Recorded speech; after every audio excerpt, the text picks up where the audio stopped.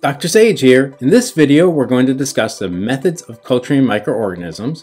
In particular, we're going to discuss the 5 I's. By the end of this video, you should be able to explain what the 5 I's mean and what each step entails. Okay, so what are the 5 I's? Just remember the 5 D's of dodgeball. Dodge, duck, dip, dive, and dodge. No, not the 5 D's of dodgeball. The 5 I's represent 5 basic techniques to manipulate, grow, examine, and characterize microorganisms in the laboratory. They are inoculation, incubation, isolation, inspection, and identification. So first, let's give some definitions. Okay. One is a culture. That's a propagation of microorganisms with various media. Growth of microorganisms in or on a nutrient medium. So what is media or medium? That's a nutrient-containing environment in which microbes can multiply. I have a separate video entirely devoted to discussing what are the media involved in microbiology. Make sure you also watch that video. Sterile means free of all life forms, including spores and viruses, and it's a requirement for any instrument used for sampling and inoculation. So the first I, inoculation. That's introduction of microbes into or upon media for culture. Second I is incubation. The usual temperatures used for incubation in a lab are between 20 and 45 degrees Celsius. Incubators can also control atmospheric gases such as oxygen and carbon dioxide.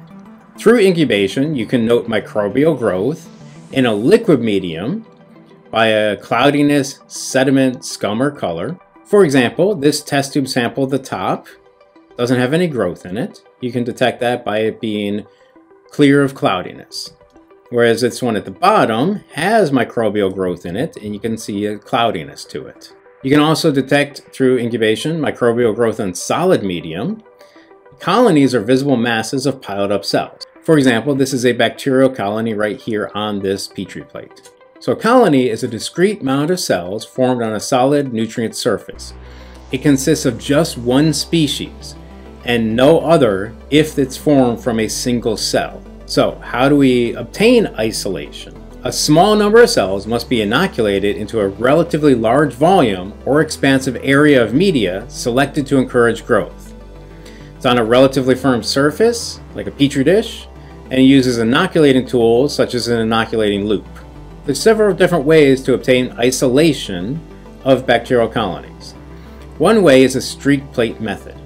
So a small droplet of culture or a sample is spread across the surface of a medium with an inoculating loop. The pattern used to inoculate gradually thins out the sample and separates the cells in order to encourage the growth of discrete colonies. So for example, you first place a small droplet of a culture here on the plate and you spread it out. Okay. Then you'll flame the loop to kill off all the bacteria that are currently on it. After the loop is cooled, you then spread from that first spread. Then you flame the loop again to remove the living bacteria. And then you spread again, flame the loop again, and then you spread again. Okay, by doing this pattern, what happens is you're able to isolate individual colonies that form from a single cell. So that's a streak plate method of isolation. Other methods of isolation involve serial dilution. Serial dilution involves diluting a fixed volume of cells mixed with dilution solution, using the previous dilution as an inoculum. The result is dilution of the original culture by an exponentially growing factor. So let's say we take a culture of cells. Okay, from that culture, we take 1 milliliter out from it, and we combine it with 9 milliliters of a dilution solution. So what we've just done is diluted it by a factor of 10. Then you take 1 milliliter from that and add it to 9 milliliters of a clean dilution solution. That dilutes it by an additional factor of 10, so you diluted it by 1 to 100 so far.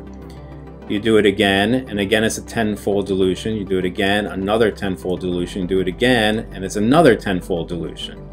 So what you're doing is you're serially diluting your cultures to get lower and lower concentrations of cells in the liquid media. Once you've done that, then you can either do the pour plate method. so the sample is diluted serially into cooled but still liquid agar tubes.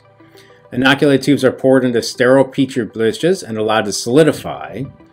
Diluted cells then have enough space to grow into separate colonies. Or you can use the spread plate method. So a small volume of sample is pipetted onto the surface of the plate. Okay, that small volume sample comes from the serially diluted samples.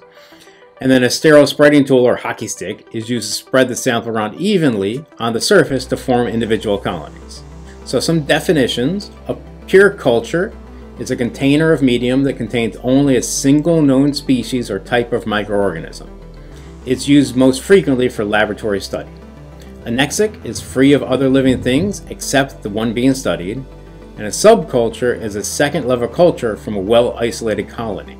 A mixed culture is a container that holds two or more identified and easily differentiated species of microorganisms, whereas a contaminated culture is a culture that was once pure or mixed that now contains contaminants or unwanted microbes of uncertain identity.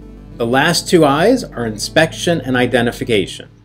Microbial profiles are determined through combining phenotypic testing, genotypic testing, immunological testing, macroscopic analysis, and microscopic analysis. As examples, biochemical tests can determine fundamental chemical characteristics such as nutrient requirements, products given off during growth, presence of enzymes, or mechanisms for deriving energy. Other analytical and diagnostic tools are genotypic testing. This detects microbes based upon their DNA, or immunologic testing, testing the isolate against known antibodies. So in this video, we went over a brief introduction to the 5 I's of microbiology, which are inoculation, incubation, isolation, inspection, and identification. Until next time, this has been Dr. Sage.